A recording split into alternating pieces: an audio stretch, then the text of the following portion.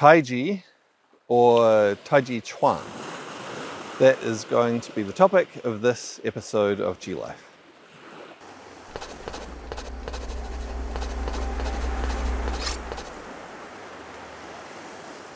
So you get to join me for another little bit of a walk on the beach during this vlog. It's quite a nice place to record these when I get a chance, particularly early in the morning when the light isn't too harsh.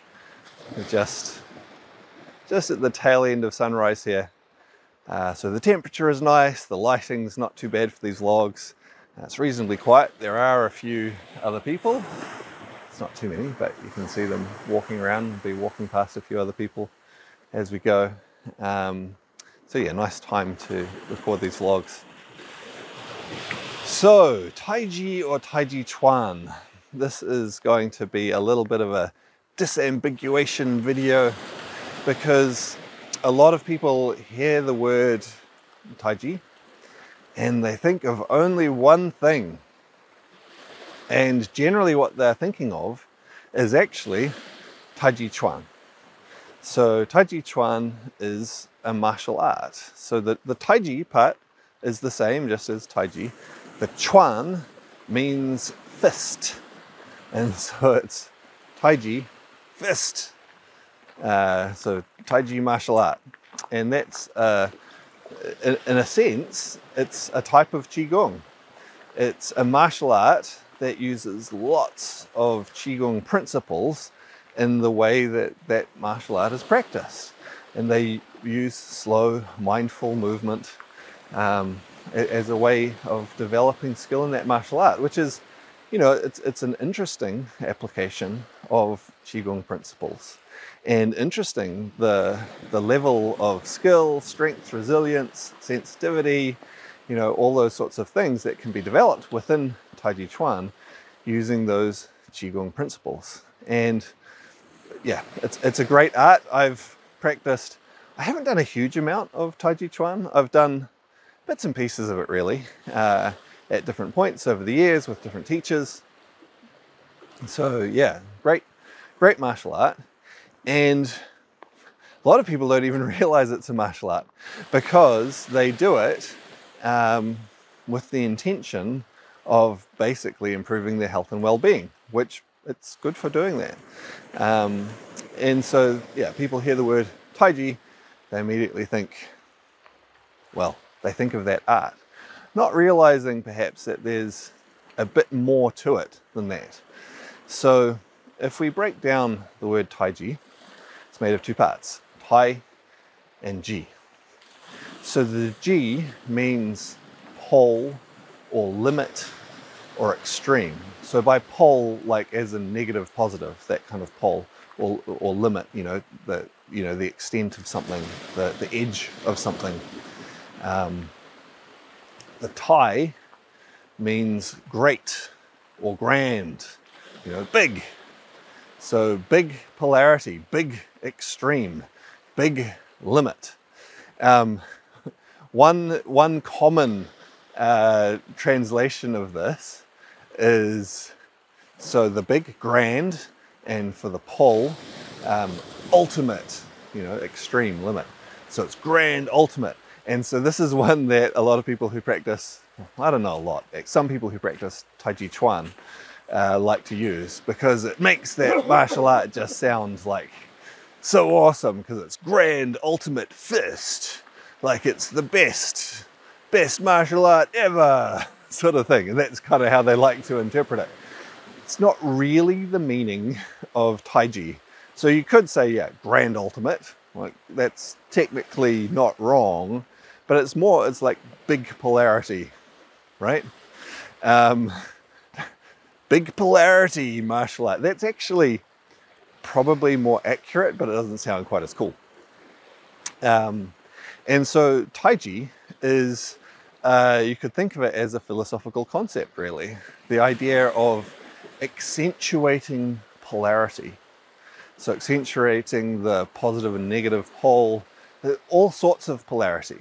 Because, yeah, from a Chinese perspective, this Taiji, this polarity, it's not just like positive and negative charge. It's things like hot and cold, high and low, left and right. You know, all of these sorts of very simple things, internal, external, these are all opposites between each other and therefore types of polarity. And when we accentuate this polarity, polarity is very important in terms of creating flow, creating circulation of energy. If there's no polarity, there's no reason for things to move. And so when we accentuate this polarity, we create a more dynamic circulation, more dynamic movement. So the literal translation of Taiji is, well, yeah, great polarity, or some version of that. Implicit within that is the idea of then having harmonious flow between the poles. And so I'm not actually wearing anything with a Taiji symbol on it right now. Often I am. I have different t-shirts and you've probably seen it a lot. The most common relatively modern depiction of Taiji as a symbol is where it's a circle and then with a wavy line through the middle of it and then a dot in each portion. And this is showing, it shows a whole lot of really interesting things about the principle of Taiji, but particularly about the dynamic flow between yin and yang, between those poles, the way it creates circulation.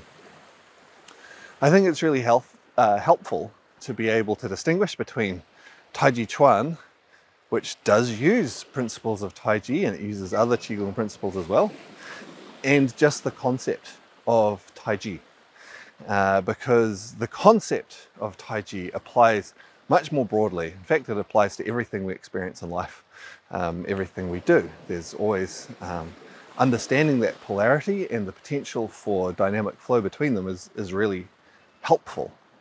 And in addition to this, there are other practices that work with this principle of Taiji that are not Taiji Quan.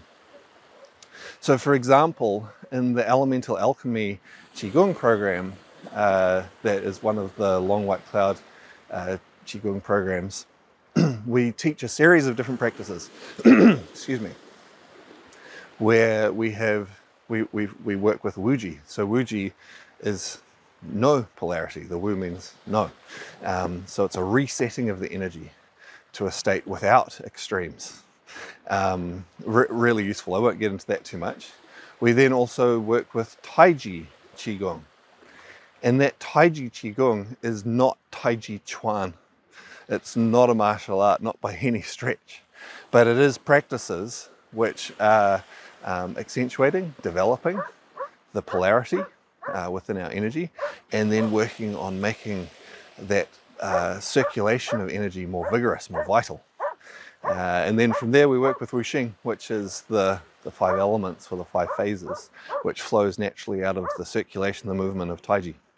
So understanding, being able to distinguish between Taiji, the concept, the principle, and Taiji Chuan is quite useful to realize that Taiji applies to much more than just that martial art. It actually applies to everything in your life and certainly to many other types of practice as well. All right, hopefully that's been an interesting one for someone. I look forward to seeing you on another vlog soon.